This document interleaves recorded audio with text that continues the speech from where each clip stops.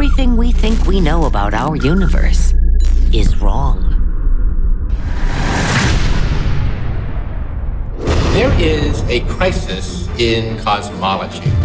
This is the moment of truth. All these things are rather strange, and we don't know why they're occurring right now. We are in a special place. I do believe that the universe was created by God. It's an exciting time for cosmology because everything has changed.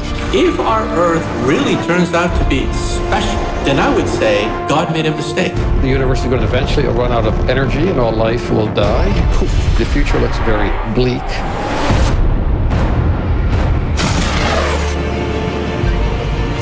It's a strange time in cosmology because we don't understand nothing.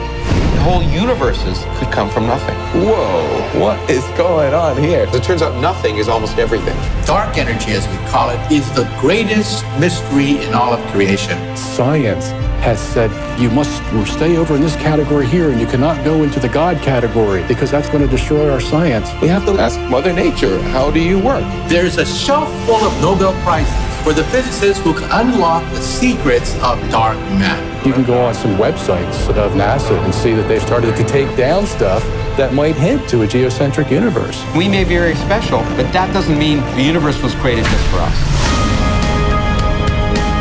This idea that we're not in any special place in the universe, there's something wrong with that. So they send up this satellite and they find out these temperature disturbances throughout the universe were all pointing to the Earth. When I see how barren the other planets are and how bountiful the Earth is, something's different, and we're in just the right spot. We seem to find ourselves in a part of the universe that is perfectly tuned for life. Life is extremely rare, and that we are in fact the only life in our entire universe. Now I actually think we're very significant.